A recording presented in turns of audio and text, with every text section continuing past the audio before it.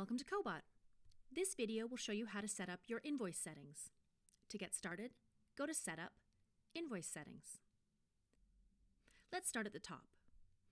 The Invoice Sender section should be your legal company information that you want to appear on your invoices.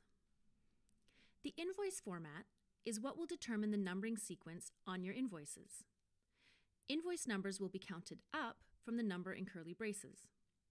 For example, if you add your space, YYY, 100, the numbering on your invoices will start from your space, 2019, 100.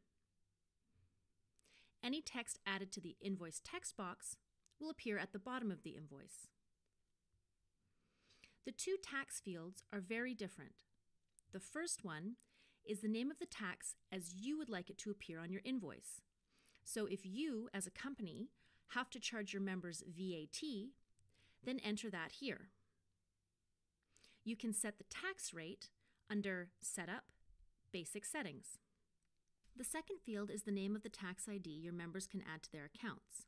They will see this on the sign-up form. Again, this will be a tax ID unique to your member.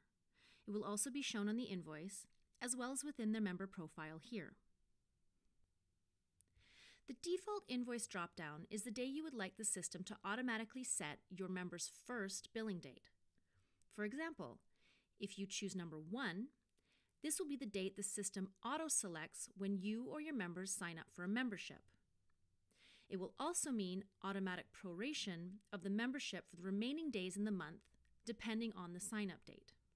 For example, if somebody signs up on October the 8th, but you want your billing sequence to be the first of the month, the system will automatically prorate them from October 8 to October 31st, and then will automatically set their next recurring billing date to November 1, and so on. The Generate and Send Invoices Early field will send your invoices by email a certain amount of days early. If you put in 7, for example, your members will receive an email with their invoice. They will be able to review the charges and will be made aware that an auto billing will take place in 7 days. This will just email your members and will not charge them until their automated billing date.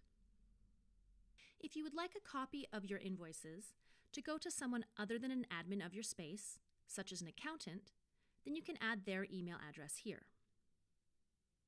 By checking this box, your members will not be able to see existing invoices or a preview of their next invoice from within their member portals. By checking this box, your members will automatically receive an email with their invoice when it is generated. By checking this box, you enable accounting codes. If you'd like to make it so you're able to review all invoices before sending them, go to Customize, Features, Payments, and enable Invoices Must Be Charged Manually.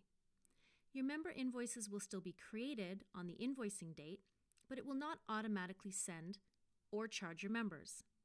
You'll be able to review them under Manage Invoices, make any customizations, and then manually charge and send them to your members.